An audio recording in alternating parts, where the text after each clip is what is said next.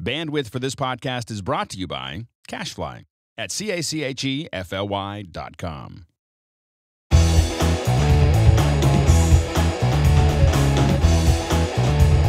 Welcome back to MacBreak Studio. I'm Mark Spencer. With me is Steve Martin, and today we're going to talk about a very cool thing that you can do with Final Cut Pro 10, correct? That's right. All right. And everybody needs to do it. Everybody needs to do it. Everybody needs to do this. Exporting still frames from Final Cut. I have needed to export still frames. Don't you just take a screenshot of the viewer? That's one way of doing it. Command Shift 3. It actually takes a screenshot. Or Command Shift Control 4 and draw it and then paste it into your email app and you're done. Yeah, that's one way. There's a better way? There is actually a better way. All right, show me a better way. All right, so here we are in Final Cut, and I'm going to go ahead and close the preferences window pane for a moment. And let's say I wanted to export that image. And the image that's in the viewer is the one that's directly into the playhead in the project window. Okay. So I want to export that. So really the first thing about exporting a still is moving your playhead where do you want. What you want to the still you want. Exactly. Okay. And I don't know why it is, but it's not intuitive, and it should be. To export a still, it's just not like file export. See, like on Adobe, like it's cool, but like on Adobe apps, there's a little camera on the toolbar, and it actually makes a noise. Yeah. Right. Well, that doesn't do this. So you have to. But you can make the noise for us. I can. So what I'm going to do is click the share button. Okay. And what I'm going to do is by the way, I have some still exports here, and we'll deal with that in a moment. But I'm going to go to Add Destination, brings us to the destination's preferences. Add Destination. So you're actually going to create a new destination. That's great. A still image destination. Okay.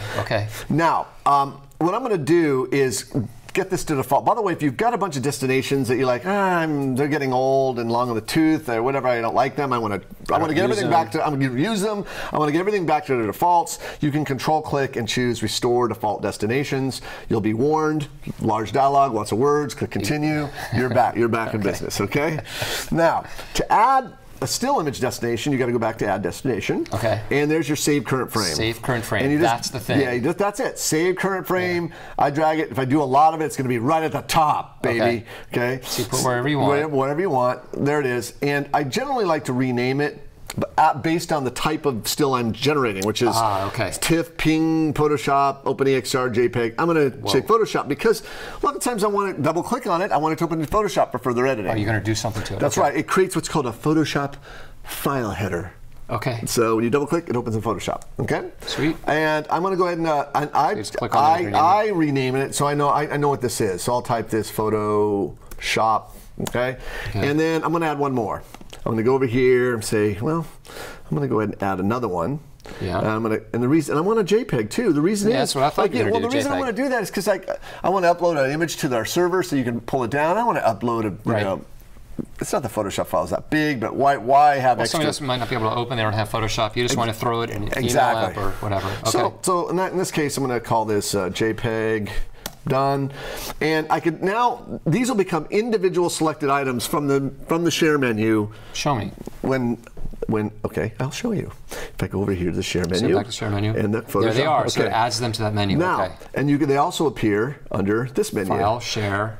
Right there. Right. Stay there for a second. Okay. Photoshop JPEG. Yeah. Right. You can choose, but what if I don't want to do that. I want to reduce the amount of mouse clicks. Oh, because often you're going to want to do both. That's right. You want to do one and then do another. That's right. Okay. So I'm going to make a bundle of joy, a bundle of export joy, and it's very easy to do. I'm going to select these two, Command click, then Control or right click, and then choose New Bundle from Selection. And it puts those in a bundle. It's kind of like a folder, a group. It's like a group, and I'm going to call this Stills. Stills. Okay. Right. Now, if I close this, and I go back. Another one that's Nash and another that's Young? Yes.